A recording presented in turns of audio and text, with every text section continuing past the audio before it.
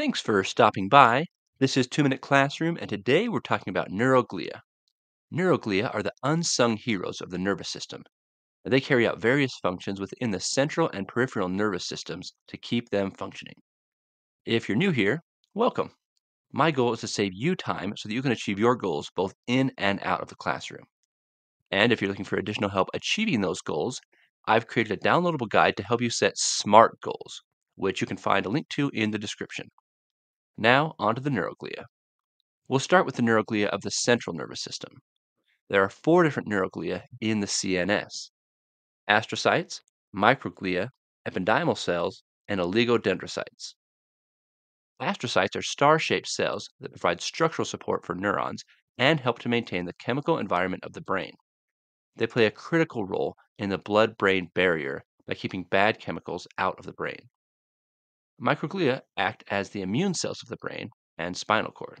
They help to protect the brain from injury and disease by removing damaged cells and debris. Ependymal cells are a type of neuroglial cell that line the ventricles of the brain and central canal of the spinal cord. These cells have cilia that beat in coordinated waves to circulate cerebrospinal fluid throughout the ventricles and spinal cord. They also help to produce and maintain the cerebrospinal fluid, which is essential for cushioning and protection of the brain, removal of waste products, and maintenance of the chemical balance of the central nervous system. And the last neuroglia of the central nervous system, oligodendrocytes. Oligodendrocytes produce myelin, a fatty substance that insulates nerve fibers in the brain and spinal cord. This myelin helps nerve impulses to travel faster and more efficiently through the action potential in the neuron. They also support the health of neurons in other ways, such as providing them with nutrients and helping repair injured neurons. Now, onto the neuroglia of the peripheral nervous system. There are 2 major neuroglia in the PNS: Schwann cells and satellite cells.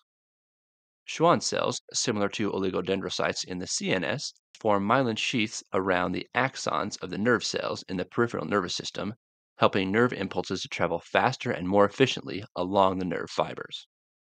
Satellite cells are a type of neuroglial cell that are found surrounding the cell bodies of neurons in the peripheral nervous system.